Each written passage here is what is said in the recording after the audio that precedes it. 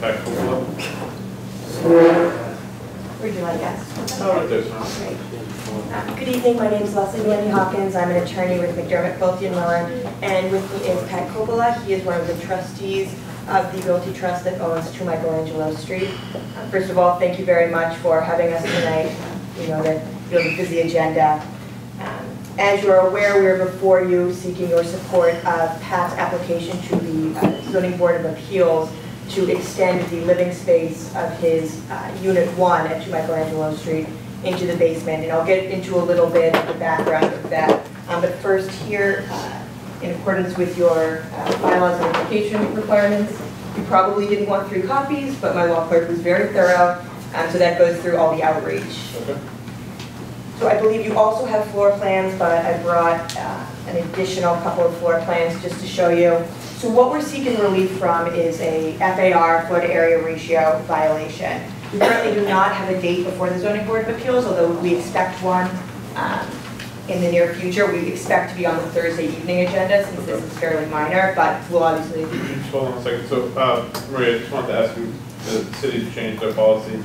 You're going to wait for the neighborhoods to weigh in before they're granted a date from now on, is that right? Yes, that's Commissioner Christopher, my boss, Chief Smith have been in contact with them, start transitioning to get community meeting dates before getting a zoning board date. That way they know that there'll be less deferrals at the zoning board going forward because of no community process. Okay.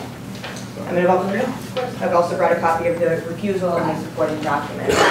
So Pat and his family purchased this property in the 1980s. They've owned it for 30 years. Currently it is 4 units, it is 5 stories, and ever since they've owned it in the 1980s, there has been living space in the basement. It's not a separate unit of any sort, but there is, it's a finished basement with a washroom, a shower, a sink, and it's adjacent to some of the supporting mechanisms, but it is livable space. Since the 1980s, Pat has actually been assessed on that space as if it were livable space. So what we're essentially trying to do, because Pat's looking at moving back into the unit, is kind of administratively bring what's on record with inspectional services in line with what's been, a long time existing condition. Again, we're not anticipating construction with this request. It's simply so that everything on the record is as it should be. So currently it is the Unit 1 is the first floor and the second floor, and there's access to this livable space in the basement unit. What Pat, although no one is currently living in the basement unit. Again, we're not seeking to make it its own unit, we're just simply looking to correct the record so that it shows that that is a portion of Unit 1. So then Unit 1 would be the basement, first floor, second floor? Yes. And we anticipate potentially in the future doing some construction to more easily link them, but we're not applying for that at this time. Any other questions? How long ago did you say that this was done, the space was? The property was purchased And it was existing at that time. Oh. So we can only guess as to when it was actually done. And have you guys had a butters meeting? We have not. We're working with Maria, and she asked that we come to both you and the other council. So. Are there any other questions? Is anybody living in this space now? presently. No. Has it been used?